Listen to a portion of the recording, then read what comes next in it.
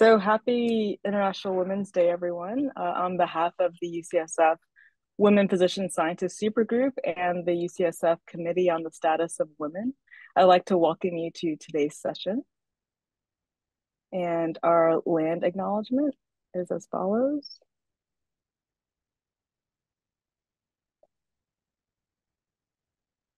And I will put up this post survey just in case you have to leave early. Just maybe take a screenshot of that, and there's a link. We'd love to hear from you about our session afterwards, and we'll also post this after the session. All right. So, hi everyone. We are here today with a great group of women scientists and representatives of science at UCSF from across the schools at UCSF. I am going to introduce all of our illustrious panelists, and I'll start with Matilda Chan. She is a professor in the UCSF Department of Ophthalmology and Proctor Foundation. Her basic translational research program studies the molecular mechanisms underlying corneal diseases, with a focus on corneal wound healing and fibrosis, and Fuchs endothelial corneal dystrophy. It's so wonderful to have you here, Matilda. Catera Wilder is an assistant professor in the Department of Bioengineering and Therapeutic Sciences at UCSF and the Chan Zuckerberg Biohub, and she's a Chan Zuckerberg Biohub San Francisco investigator.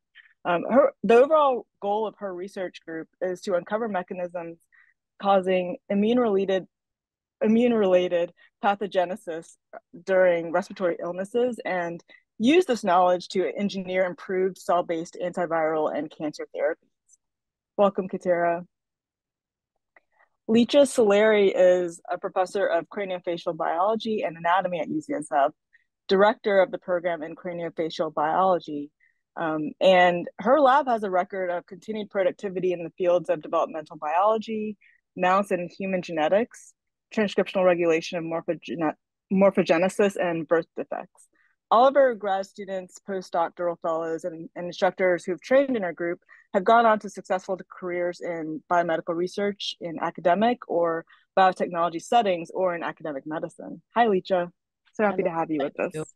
Thank you very much.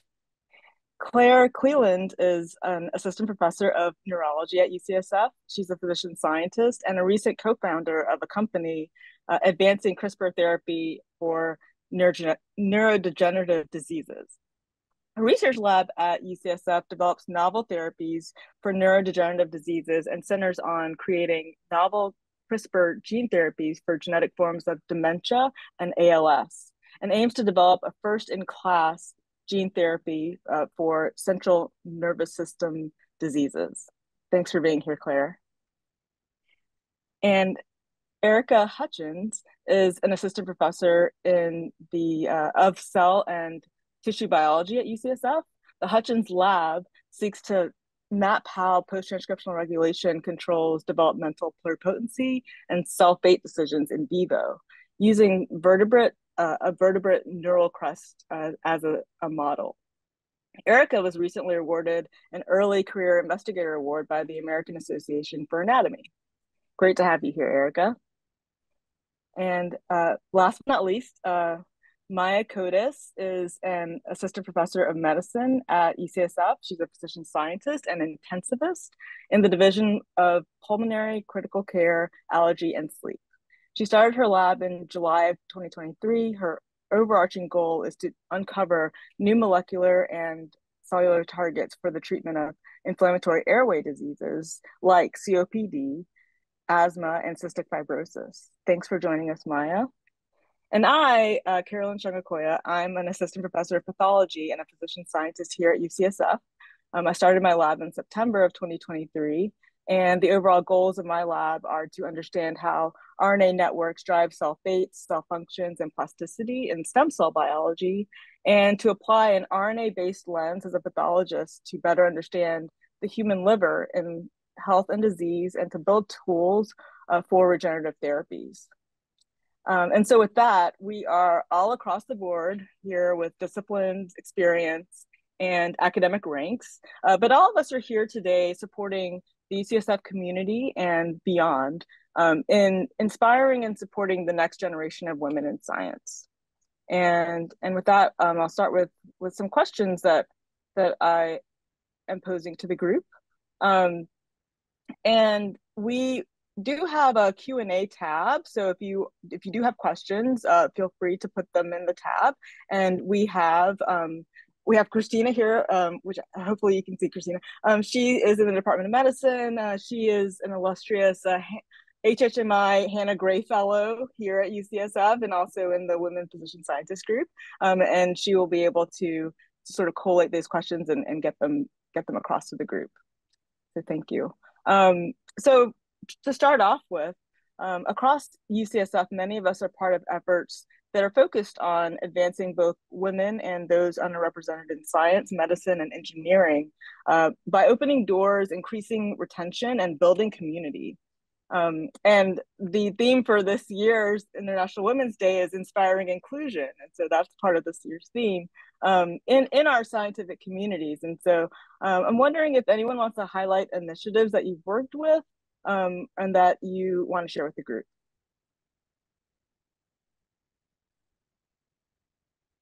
An initiative that I think is amazing and wonderful has been this program initiated here at UCSF, which is called Propel, and it is to advance and promote inclusion of underserved students from disadvantaged backgrounds who want to pursue a career in science, either biological sciences and PhD, or medical sciences and MDs, PhDs, or MDs are favored. And I've had the privilege to be part of this initiative as a faculty mentor. And I've already hosted 2 post-bac students in my laboratory, the third one coming in June. And they are all fantastic individuals. And the first one, Peter, has now moved on, and he has been accepted to be part of the graduate program in developmental biology at Stanford University. So he came from an amazingly disadvantaged background, and he has remained a hero in my mind because of how he was able to really emerge from the background he was born and raised in, and has, wanting to be a developmental biologist. And now he's at Stanford, very happy there. And I think this is beautiful. The second post-bac I'm hosting is a woman, Jaden, amazing young woman, also coming from a disadvantaged background and the first in her family to go to college. And she's a wonderful human being and a very good student. And the third one will come in June, Ryan. And I'm just very happy to have participated to this initiative. And I think it is a wonderful way to bring people who would not have a chance to be, to be part of the science and medicine enterprises. Thanks, Licia. So that's the UCSF Propel program. Yes. Okay, great. Has anyone else been a part of that program on the panel? I've heard great things about it. Oh, yeah, great. Yeah, I would really encourage anybody who is interested in having, young people in the lab who can be trained, especially those now who are also starting their lab as assistant professors. Every year there is a call, and there is kind of what they call a matchmaking event where faculty of UCSF are given an opportunity to meet with various of these students coming from underdeserved backgrounds. And there is really what's called a matchmaking. You spend like 10 minutes with various students, and then you have to see with whom do you match, and then you have a follow-up interview. And yeah, in my case, and I also think in Erica's case, since we divide lab space, she Okay. already a wonderful post-bac, and it's been a pleasure to see these young people grow and really, become independent thinkers. And from where they come from, it's, in my opinion, like a miracle. So I think this is a wonderful initiative. And That sounds great. That sounds great. Yeah, if Thanks I for can sharing. Hmm. piggyback on Yeah. Licia's comments. Yes, I agree. Huge fan of the Propel program, as Licia said. Actually, the first member of my lab, and she started the same day I did, was a post-bac scholar from the Propel program. And we're very excited that she is actually currently on one of her many graduate school interviews right now. So Oh, we're that's very excited. wonderful. Yeah, and that's been a really valuable program. And I actually also wanted to mention that I'm a member of the Women in Cell Biology Committee, WIC-B, as part of the American Society for Cell Biology. And this is a committee within my particular scientific society that is, well, it's called Women. We're now being much more inclusive towards, non-binary and allies as well to that committee. And it's something that we have a major event at every annual meeting to try to, bring together, women and non-binary trainees and folks in the community and allies to really address, issues that many of us still continue to face in science. And so I, encourage many of you, if you're not in cell biology, perhaps your own societies have something similar. And if they don't, I hope, it gets started because many societies still have some obstacles to overcome. So yeah. I'll jump Thank in. you. I'm Yeah. in ophthalmology and in the vision science field. We have a very similar program. So in ophthalmology, I've been part of two leadership development programs. One is a more is just called the American Academy of Ophthalmology Leadership Development Program, but then through a different through a vision research organization, they have one dedicated just to women. And so it's been interesting having participated in the two programs, how different they are. The woman-focused one, I feel, has been great. I've been in the program now for about 10 years. And so it's been interesting because I started off as a mentee, and I've seen other mentees through the years. And a lot of the mentees have now gone on to sort of leadership positions within that big conference, and they're on the podium and they're promoting other women for awards, and it's because it's so women focused. It's been nice to hear, similar to what Erica just said, it's been nice to kind of hear issues that are specific to women. And it's been really neat to just see over the years how the women have developed over the years. And now so many of them it was developed because when they looked at the leadership of that conference, there were no women who were in leadership positions. And now at least half of them are filled by women. So I think those kind of programs really do work. And I was just going to highlight, I love the fact that UCSF has so many trainee-run organizations here, and many of them are led by young women scientists. Some that I'm a part of are BSTEM, Black in Excellence in STEM, as well as the Immunotech organization. And one that I'm not a part of, but I'm hoping one of the other ladies on the panel is IG Equity. I know that is focused specifically on women, and I know from the periphery, it seems like they're doing an amazing job of just gathering other women who are in more immune-related fields. But again, I'm not directly involved with them, but I definitely wanted to make sure we got a chance to shout them out. And I I'm just agree. excited that we have so many trainees that are going into these leadership positions. It makes me excited about the future. Thanks, Catera. Yeah, I wanted to second the IG equity and part of ImmunoX group. I'm not an immunologist. I'll say that officially, but I do think that they're doing really great things.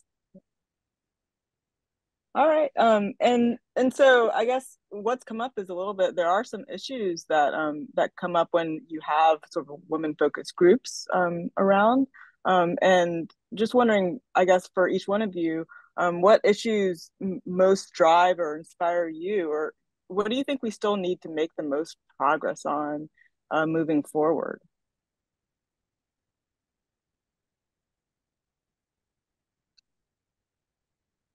I'm happy to throw in. Yeah. Actually. So a lot of my peer mentors are other young women PIs that are, we're all around the same approximate career stage. And I find that a lot of our, sort of complaints in the group text is often the invisible work and the work of service that is often disproportionately asked of women faculty and often less rewarded than other metrics of success, particularly in tenure and promotion cases. And so this is, I think, still a problem. I think it's a very pervasive problem, especially as, activities, in service in, developing better equity and inclusion is worthwhile. And I think the greatest challenge right now is getting our, peers in tenure and promotion committees to treat it as such. Yeah, I totally agree on that. And I think being for sure here the more senior person on this panel, I can say that, for years and years, I've seen how women, me included, have been always called to serve, and then on everything. And then always feeling you have to do it because you're not so good at saying no. But then seeing that in the end, this is not really, it doesn't bring you much, and it is not highly recognized. So, you can serve on 3, 4 committees, but in the end, that is not equally valued as if you have an HR paper or if you, have 3 other ones. So, of course, all the service detracts a lot of time and focus from your main activities of researcher and or medical doctor. And I just want to encourage everybody, me included, who still now have a hard time to say no, and that's why I do a load of service, to say no more often, because I mean, always saying yes will generate a load of work of which you can also be very proud, because honestly, I am very proud of what I've done, but then it have not always it equals to getting recognition. So this is all I have to say as for sure the most senior member of this panel. And also, perhaps potentially we should be recognizing this or making moves so that this kind of service is recognized more, because it does say something when we are the ones doing some of the service. Maybe we are attracting people that wouldn't necessarily be attracted to our areas, if we are the face of it. But on the other hand, we need that to be recognized as a value add. The best would be to have it recognized. During my career span, until now, I haven't really seen that happen. But I hope you guys who are younger and you'll be there for the next 30 years, that you'll be able to have it recognized, because that will be very important. Also because it is important to have good people who serve on committees, on, thesis committee, qual exam committees, teaching, committees for, hiring new faculty. It is very important to have women and diverse people serving, but it should be recognized. And I have not seen that really happen until now when you come up for tenure or any, form of reward. So it's very important to find a way to have this recognized. I totally agree with you, Carolyn. Yeah. And then when we think about things like study sections and grant review panels, where that kind of thing is service too, but maybe it's a service that could be in service, I guess, to getting more of us into, getting more of us the things that we need to continue in our careers as well. Definitely. And now, again, I don't want to dominate the discussion, but there is a lot of work that needs to be done on that front. I've served on panels for, basic developmental biology. I've been on the roster for study section for many years. Now I serve on an NIH council, and I can tell you that there are not many women. And those who are there, one takes minutes, and the other one brings refreshments in, and I don't like to see that. And there's a lot of work to be done there, a lot of work to be done. And I can say that up to, when was it the last time? This was serving on a intramural NIH review, and there was a panel of 10 people, and I was the only woman. And this very illustrious Stanford professor, every time I would say a comment, was calling me kiddo. So you can see my age, right? Like 5 years ago, and this man was calling me kiddo. So after the first session, I went to him and I said, I thought that was not appropriate. And he told me he thought it was an affectionate way to talk to me because when I was at Stanford, he knew me when I was a postdoc. So there's a lot of work to be done, a lot of work. I think I chair the Alzheimer's Association Clinician Scientist Fellowship grant, and I think it's really important to get women and younger folks, underrepresented folks in positions of leadership, so you can have your voice can have more of an impact. But when I serve on that committee and other NIH committees, I make sure to call out the roster if I see it, and to say, you know, to take a look at all the grants and see who are awarding them to, and to make points and to promote folks who are equally qualified. You know, if there's a slate of equal qualification, then I take a look at the status and try to promote people who are underrepresented in science. And I think we can all do some of that. And to piggyback on what was just said, I think we need to call out the bad behavior. I think it needs to be something that we're now actively doing. And since there's more women and on committees, we need to start saying it in the public forum.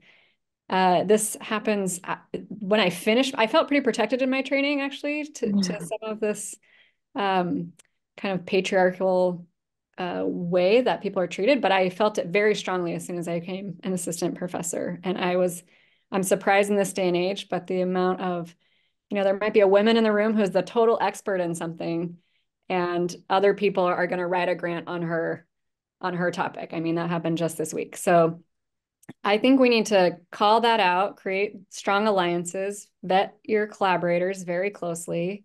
You don't have to, you know, we don't have to participate in activities or relationships that aren't serving us, just to be polite.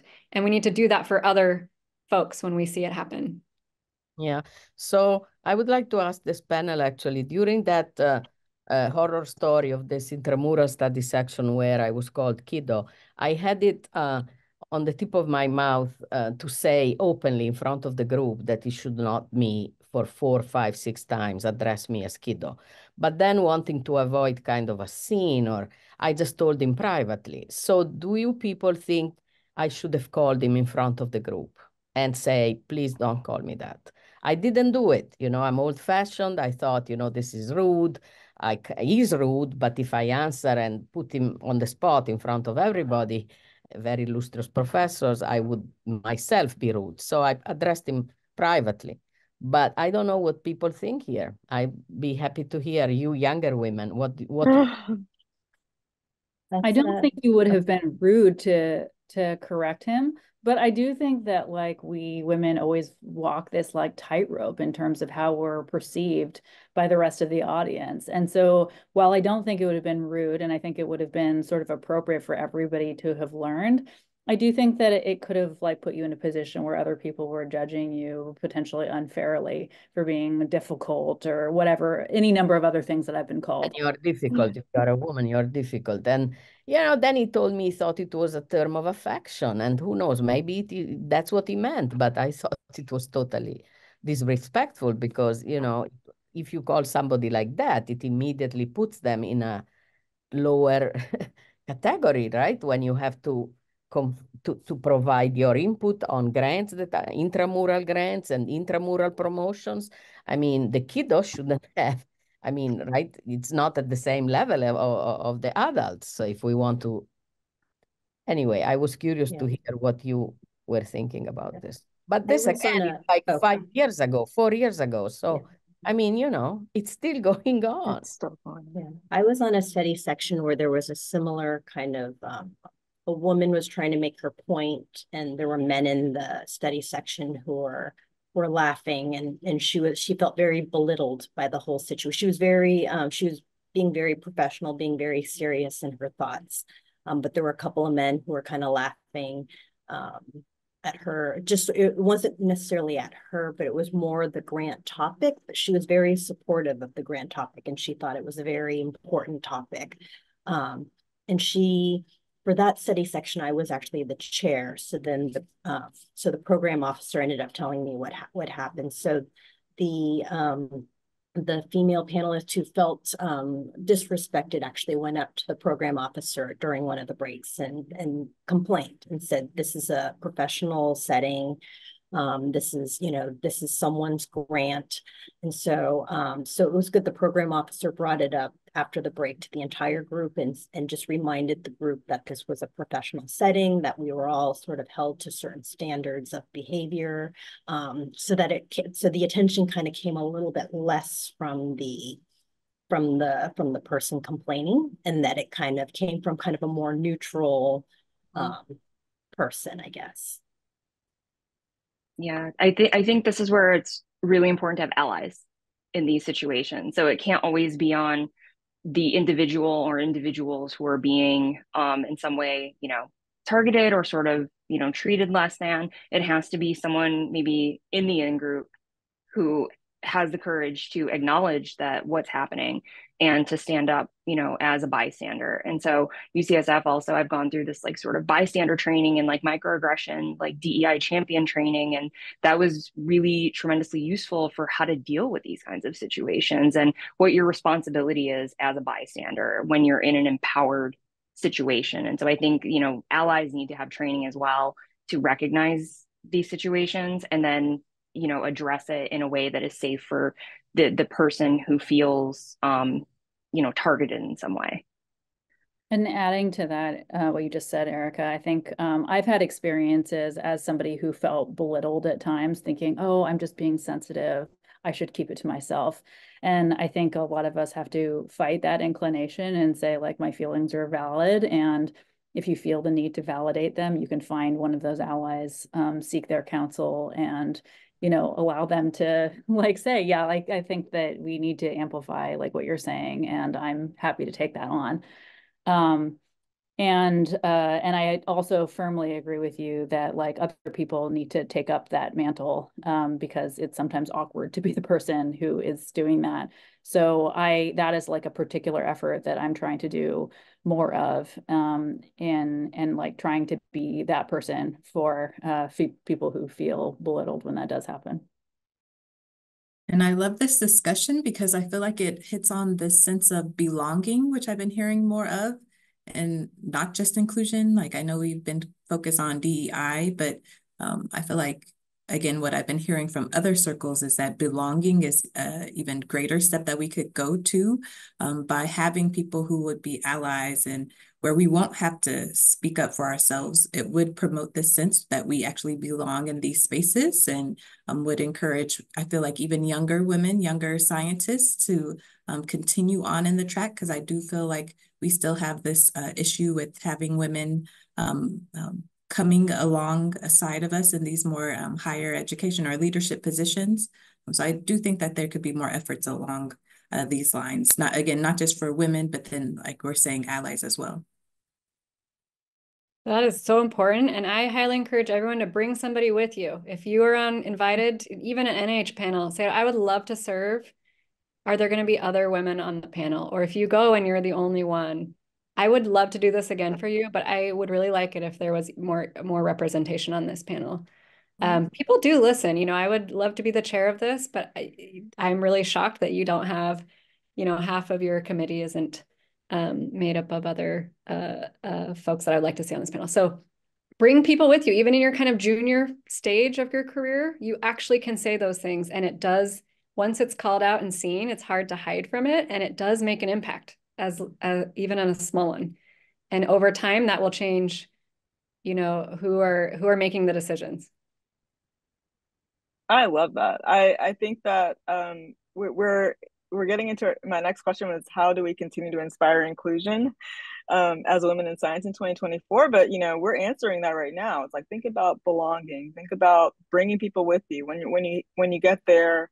Be the person that people can go to, maybe behind the scenes, to like have it affect, like Matilda was saying, like the whole committee at the end of the day. And I think that's great. What I was thinking about in terms of inclusion is, it's I guess it means a certain thing at each level, right? And when you talk about inclusion on, you know, an NIH study section, you know, like that's like a really high level, right? That's like amongst faculty that were chosen, right, at that level. And then we think about in our lab spaces, and you know, that's like including people from all backgrounds. But the reason we have the word inclusion is because maybe we know what exclusion looks like. And I think this is what Maya was saying a little bit about this, like the sense that your opinion isn't valued, or sort of, even Licia talked about this, like sort of a refusal to acknowledge expertise in a way.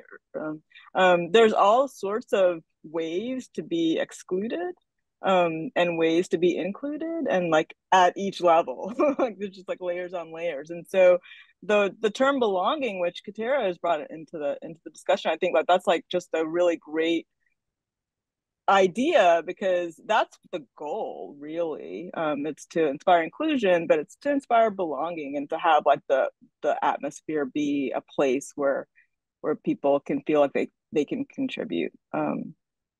So great. I think that hitting at the 30-minute mark here, I think that we kind of have to think about how we build intentionality into supporting networks of support. I think a lot of people have brought up, you know, like Eric was talking about in her conferences, you know, that there's like sort of networks that are being built, right? And Matilda was talking about how she's seen it grow over the years, and how the networks can actually change the, you know, the institution, or like that, you know, that conference or that committee that's there. But at this day and age, how do you think that we can continue to build an intentionality in supporting networks for women in science, particularly for the academic faculty career? Because as we've talked about, there's so many layers to it, right? We're all trying to like further our own goals, right, while bringing other people up, and sort of like weighing each of those edges. So does anyone have any ideas?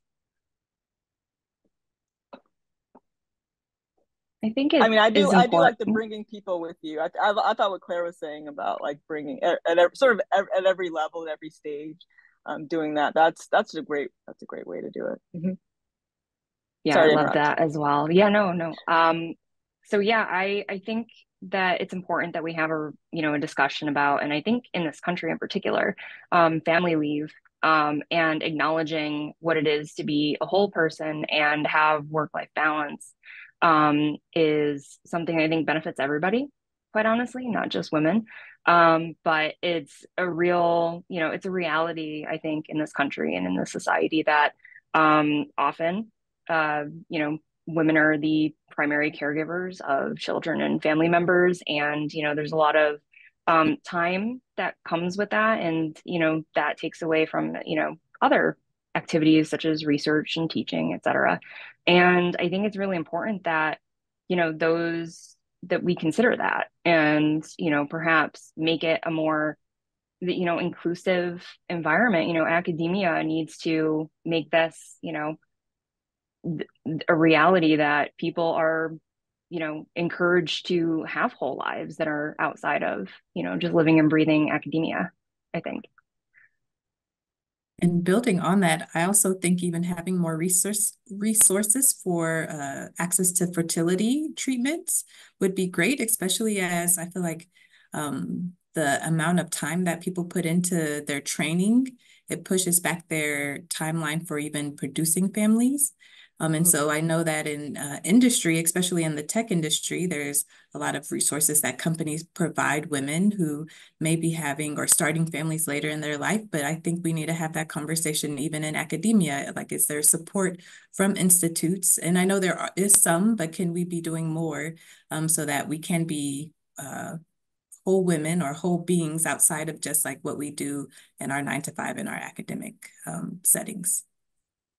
I fully agree with that. And I also want to sort of like delve into what Erica was saying further with like maybe some specific examples. These are actually examples of things that I have like personally been told. Like I have been advised that I shouldn't take a full maternity leave because I'll definitely need to start working by like 3 weeks or so in. Otherwise, I'm going to be too far behind. I have also received the advice that I need to, leading up to leave, double up my efforts and write extra grants in preparation. So I need to be working more than 100% of my effort leading up to that.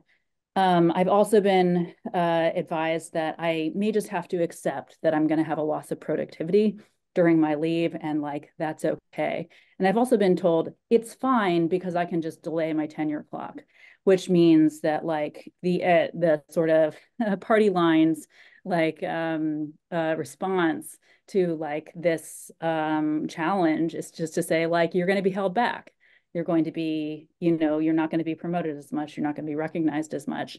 And I think exactly as Erica was saying, like promoting people as ability to be full humans is part of what makes a community wonderful, and helps us be like people who are contributing not just to a scientific endeavor, but to a society, which is like what this is. This is a community and a society. So I think like I fully agree with both what Erica and Catera have said about the need to support these other aspects of our lives, and not to say like it's just okay that women are going to pay a penalty for something that like biologically no man can choose to do, right? Mm-hmm.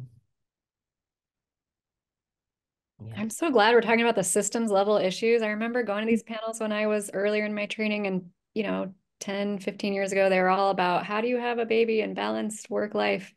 And it's really nice to hear us say, that's not really the problem. The problem is the systemic issues that are barriers to people doing the jobs they love and advancing. And a lot of that is really centered on the cost of childcare. And I think if there's anyone on this webinar who could go solve the issue and make childcare, you know, affordable and covered and not have schools let out at 2 p.m. and acknowledge that women work in the workforce and it is not their job to take care of all the work that they do, which we acknowledge is even more, right, than some of our colleagues have to take care of at the workplace, plus all of the work that we have to do at home. We have to pay for childcare and make childcare a viable, you know, a viable career path, or elder care, or all the care that we do. It needs to be compensated. I've even heard folks say that that should be compensated from the employer, because it will be more valuable to have, you know, a diverse workforce and to have more productivity from people, to have the resources to pay for childcare. I remember in residency when I had my first baby, the nanny cost more than I made as a resident. So I couldn't have one, but I had to work from 6 a.m. to 10 p.m. at night. So what was I supposed to do? So we really have to tackle that issue. If there is a question, if it makes financial sense for the woman to leave the work, and woman I'm saying here because it's more often than not the woman, the statistics show that, but it makes financial sense for the partner, one partner, usually the woman, to leave the workforce because it's more expensive to pay for childcare or equivalent. That is a problem. And that will continue to cause us to have dropout over years, which is not related to any intrinsic factor of any woman. So I think we have to, at the systems level, get our employers and our states and our governments to do that. So I encourage our future leaders out there to solve the problem.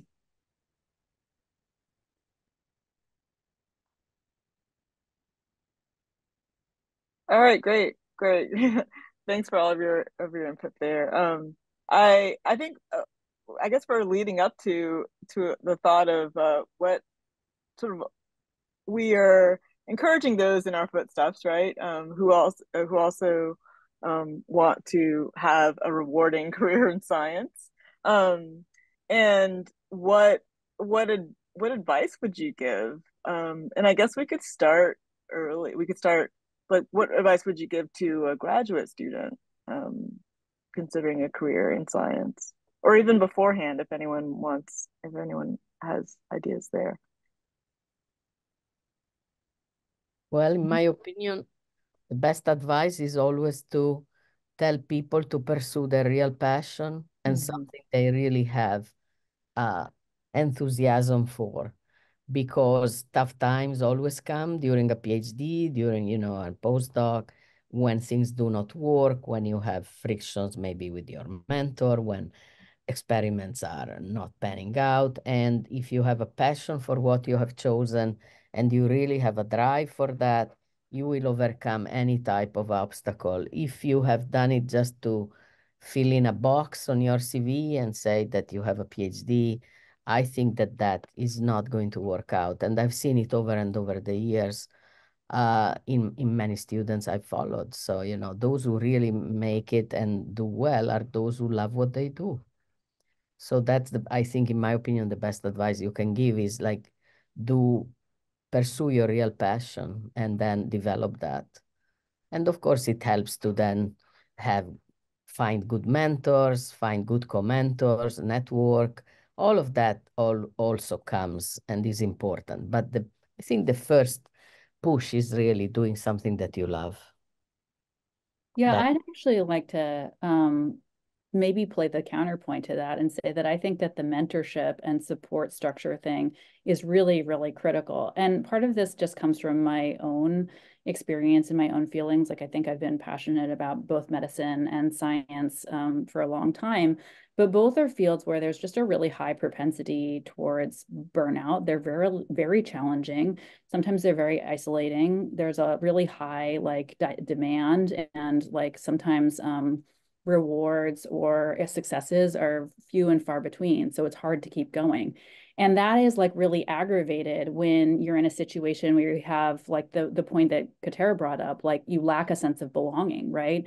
If like your day to day is feeling like this, I don't actually fit there here. I don't feel good about this. And you're just like waiting for those wins in between. Like, I feel that like it's actually hard for your passion to carry you through that, even if you truly belong, truly do love the thing and truly do want to have that career carry you forward. And so I actually think that finding your network and developing your team of mentors as early as possible, and like continuing to build upon that team as you develop your career is really critical. And I think maybe at the earliest stages, maybe you just need like one or two people, right? You need somebody who's going to be like your cheerleader and somebody who's going to be your scientific advisor. And then as you get to like later stages, maybe then you need somebody who's going to read work that you do, or read like edit your papers.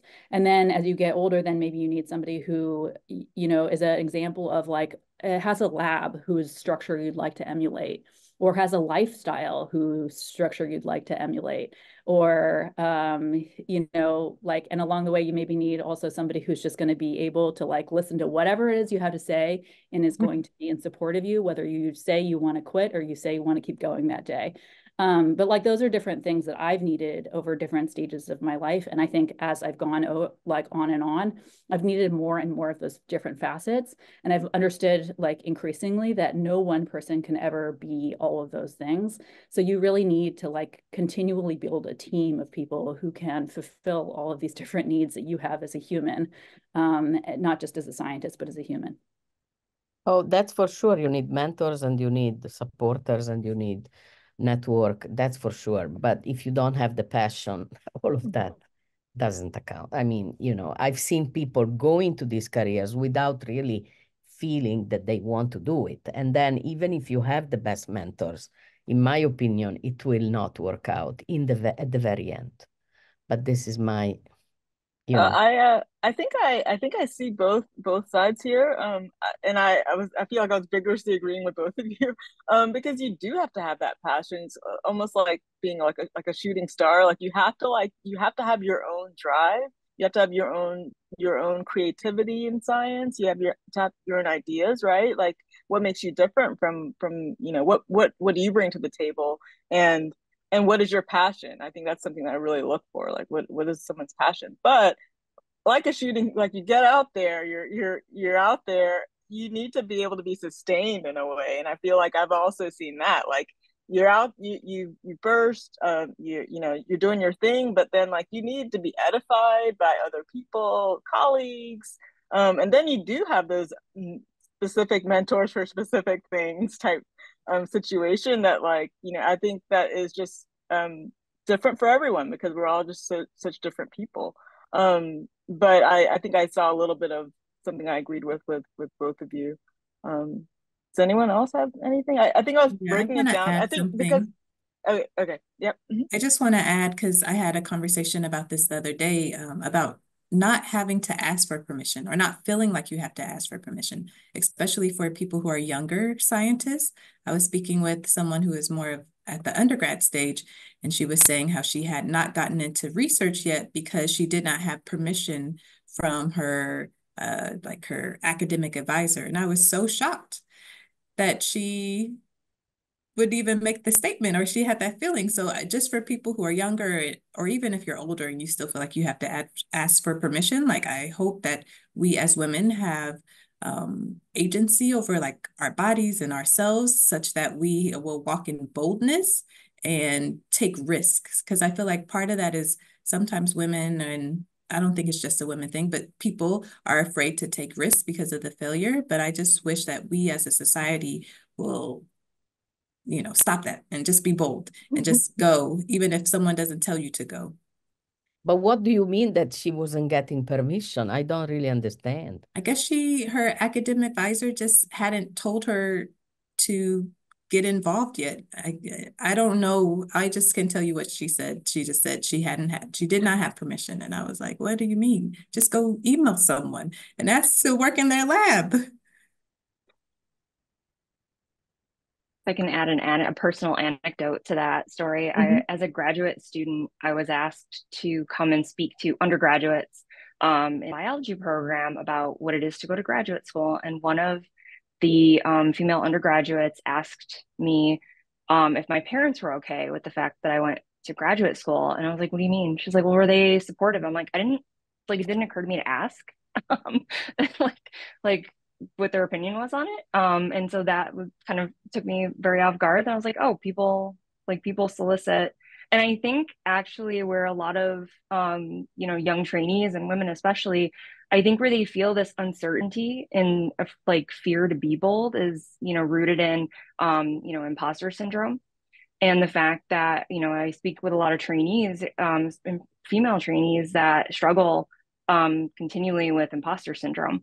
And it's something that I think is, it's not inherent. I don't think we naturally feel insecure. I think we're made to feel insecure. And so I hope that, young female trainees and just young trainees in general, are able to find, the courage to have, some confidence, and that you're able to find supportive mentors that help you build that confidence. And don't be afraid to actually ask for sponsorship for things. And actually, Carolyn mentioned I received an early career investigator award, and I asked for a nomination. And so I think don't be afraid to put yourself forward. Imposter syndrome affects a lot of us still, even as, faculty. But, that is what I think is the biggest sort of hurdle maybe to success. And I think that has to do with, maybe not feeling belonging, right? Feeling included in the sense of belonging. And so I think if, trainees are able to overcome this feeling of not belonging and this, oh, maybe I can't do it, maybe I shouldn't be here. I think that will empower them to actually take the risks and ask for things that they will find hopefully passion in, like Licia was talking about. Actually, that was very interesting what you said. One of the scientific organizations I'm in, there was a woman who gave a talk, and she was on the awards committee for this organization. And what she learned right away was women and men ask other men to nominate them for the big awards. Like it's all men who are getting these awards. And she said she realized that a lot of the time it's men want the awards, so they find someone to promote them and to sponsor them for the awards. So she encouraged the women to help each other, sponsor each other. And I do feel that, there are so many ways we can help each other as women. We can nominate other women for awards, nominate other women for in our department, we have a Grand Rounds lecture series. So I always try to have at least 50%, if not more, of my nominees be women. committees that I've been on, or I try to promote other women, senior women, junior women. Yeah, I think that's and it's fun. Then you make friends over the years. You build your network. It's a lot of fun. Yeah, I second that. Get in a voting block with your friends and other colleagues in your field. So we have started doing this whenever award comes up. We have a national kind of group, and we say, who are we going to put forward for this one? It doesn't mean they're going to get it, but we have started to collectively do that, not just even one person nominating another person. Like, let's all second this nomination. So get your groups together for whatever stage you're at, and I highly recommend you do that. And for other trainees, I think something to say to especially the MD, PhD, and physician scientist track folks, it's a very long road, as you know, because you're probably in it. And there's a lot of ups and downs, like Maya was alluding to as well. There's a lot of challenges. And that path is very prescribed. You have to do all of this for a decade or more. But in the end, it is totally worth it. There are really no rules. We're the luckiest people. We can get funding to study whatever idea we think is important. We have this amazing physician training to really hone us into the most critical aspects of healthcare and our society and patients. And it is a totally rewarding perspective, but no job and career. But nobody is going to tell you you're ready or go do this. You just have to keep going. And you'll know when you find your passion, because it'll be the thing where people will keep telling you no, and you will not listen. I love it. Yeah, this is great. So what I really like about this is that Catera started off with saying, be bold. Like, yeah, you do have to ask people, like, what are your thoughts here? Because if someone starts with, I don't have permission, that's like one level of not being bold versus, right, like taking risks. But in science, in every area of science, right, the people that take the risks with the big ideas are rewarded. And if you sort of have an inherent block to doing that, it's going to be a lot harder, right? But that's something that we can help to support by sort of supporting each other in networks, and sort of uplifting there. And I think, and Erica brought up imposter syndrome as well. I think that there is an element to this sometimes that I think about. My dad is a scientist, my mom is a nurse. Neither of them was like someone in academia. So there are frontiers I think that everyone kind of has, that's like, like I didn't have anyone in my family that was doing exactly what I wanted to do. And so there's first generation physicians, there's first generation scientists, there's first generation physician science. So like there are sort of like these lines that I think that they're kind of unseen. You don't know who has what, quote unquote advantage or not, but like this experience advantage is something that people don't really realize. And by talking and by getting support, this is the way that you seek out that kind of knowledge base. And I think for someone that's like just on faculty and just starting a career and just starting a lab, it's something that you have to realize what you have and what you don't have and the tools that you need, and go seek those out. So I really love the idea of like having all these different mentors for different things. But I think that's something it's kind of an unseen thing, and you don't know who started off with certain advantages or not. And so I just wanted to bring that up, because I think a lot of people listening out there might not have role models in their family or close by that had this kind of experience. But like Catera is saying, it's like you can email them, this world is so small now that you email someone in a position that you want to be in potentially in the future and ask them the questions, and learn that way. So I think I wanted to encourage that for our audience. And Christina, are there any questions from the audience? We've had, quiet Q&A for Okay. the right, discussion's been so rich. People are listening in. Yeah. So we have 4 minutes left. If there's anything that anyone else wants to say sort of in closing, I'll try not to rattle on.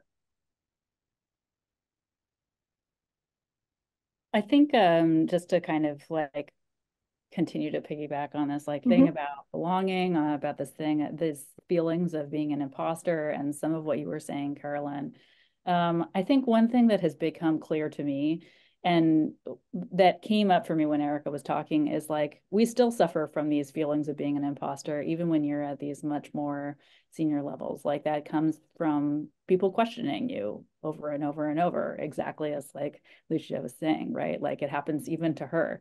And there is a small part of you, like there may be a large part of you that is just like screaming, like, this is so infuriating. And there's a small part of you that says, gosh, do I not belong here? Like, do I not deserve this? And that is an experience that I've had like over and over and over and over. And that experience has not gone away, even though I've like climbed ranks. And I think something that people should remember as they have climbed each successive, like, you know, met each goal and like climbed to the next stage is that like you are good at this. You do belong here. You did that other thing and you did the thing before that and you did the thing before that, all of those steps that it took to get you where you are. And you deserve like to take up space and you deserve to be bold in this situation that you're in because you're not small. Like you are progressively like bigger and more deserving at each stage. And that's something that I like really see in like my, you know, peer group, like in, you know, when we get together as like part of WPSS, for example, that's been a great source of inspiration for me to see other women who are at a similar stage of career, early stage, and to see, you know, like how impressive they are. And then to kind of look around and say, wait, these are my peers. Like I'm in this group. And so I encourage everybody to kind of like look at themselves and like recognize that they do belong and that they are accomplished. WPSS has been so great. It's such a nice group. Thank you, Carolyn, for helping to set that up.